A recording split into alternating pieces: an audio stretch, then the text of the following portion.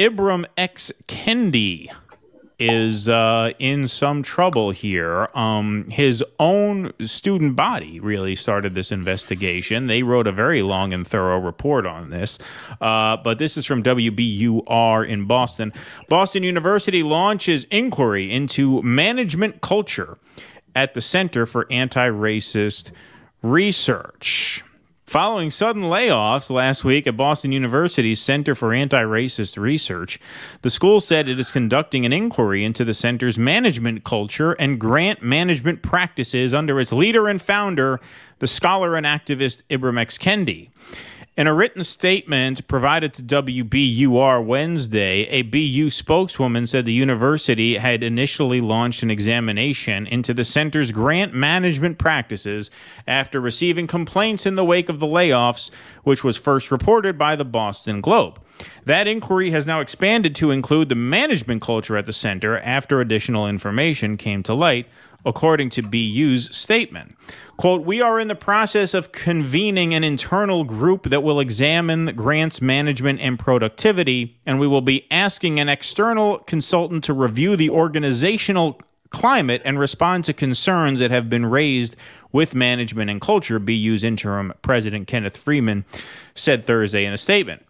News of the sudden layoff sent a ripple of shock around the BU community, given the stature and prominence of Kendi, a nationally renowned scholar on race and best-selling author of the 2019 nonfiction book, How to Be an Anti-Racist.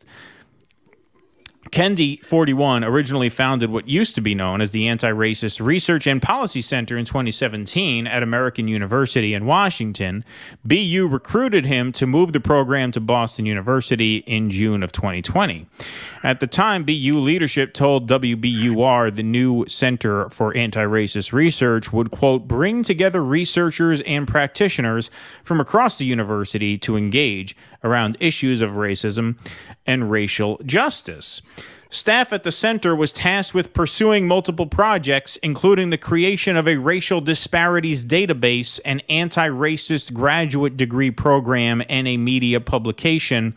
That multimedia platform, The Emancipator, will continue and is not impacted by the recent layoffs, BU spokesman Colin Riley told WBR last week. Kendi was a guest on WBUR's Radio Boston as recently as June 2023 to discuss a new graphic novel adaptation of his 2016 book, Stamped from the Beginning, The Definitive History of Racist Ideas in America, which earned the National Book Award for Nonfiction.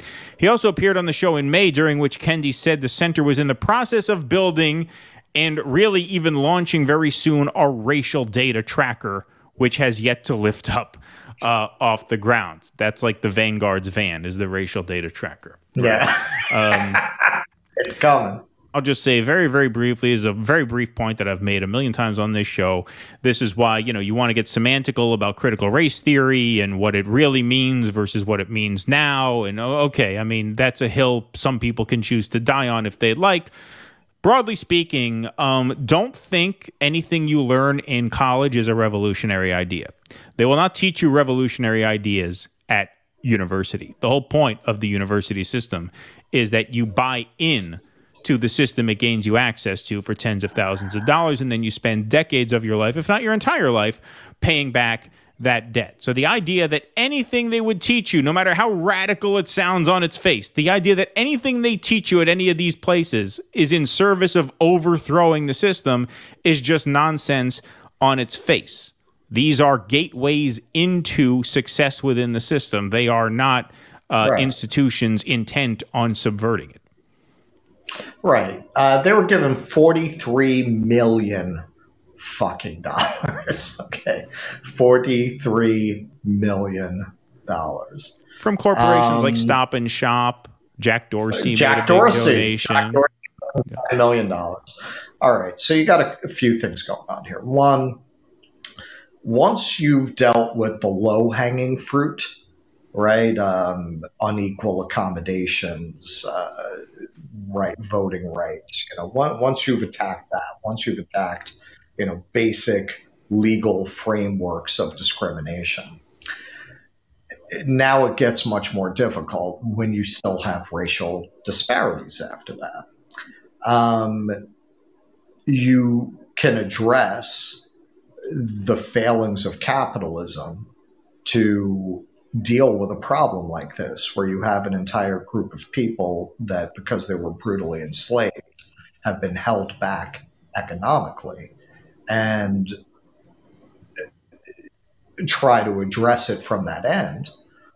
Or if you don't want to address the underlying economics that continue to keep that population in a deprived position relative to the white population, then you address it more as a religious matter, right? It's the racism in people's hearts, the racism in people's minds.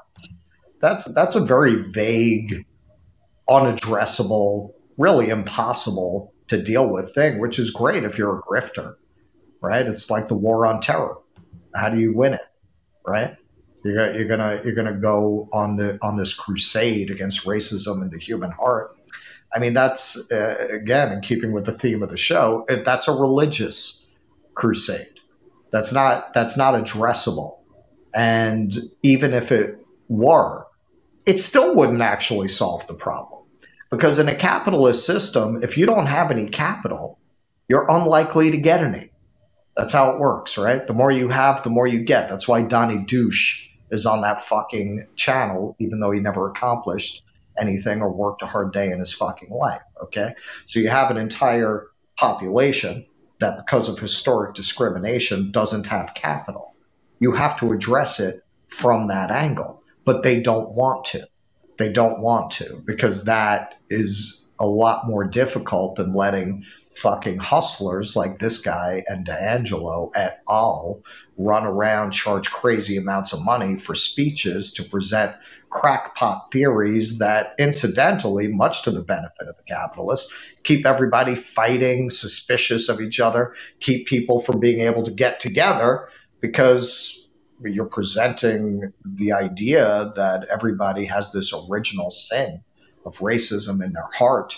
You're not allowing any possibility that people can just be one human race all getting along. Not only that, I mean, a lot of these ideas, and certainly the ones Kendi and D'Angelo expound, have taken the basic idea of universal humanism, the idea that we can, that our fundamental humanity is core, and basically called that a racist idea, right?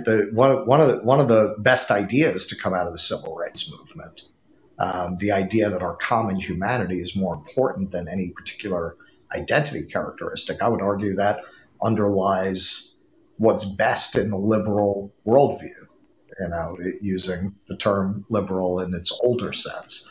Well, sure. And in Robin DiAngelo's case, it's even more insidious than that. I mean, she directly, by the way, she's a white woman, for those of you who don't know. She gets paid to go and address racial tensions in the workplace, i.e. go to workers who are making $12 an hour at a grocery store and explain to them why they need to be nicer to each other. Well, yeah, she charges thousands of dollars per hour to do that, obviously. But she goes to literally divide the workforce, right? Literally tell workers what's wrong with them for not getting along better, right? You talk about an anti-class solidarity activity. There's really nothing more you could say about that. Go ahead.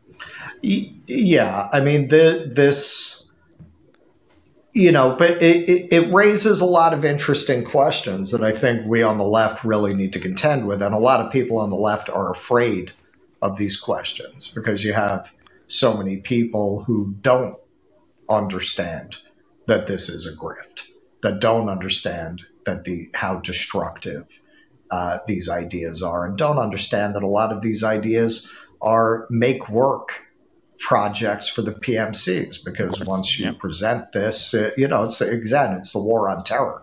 If the human heart is incurably racist, you have jobs for DEI departments forever, right? Because it's never going to be solved. That is a very hopeless, depressing vision of humanity.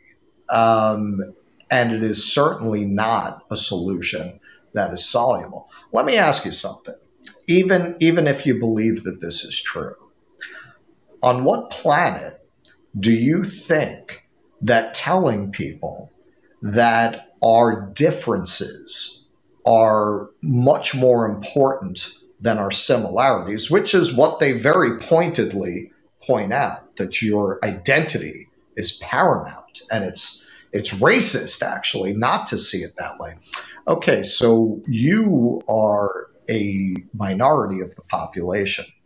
Why on earth do you think it's a good idea to convince people, when we've spent a couple of generations convincing them that their common humanity is the most important thing, and we've tried to dismantle racism that way?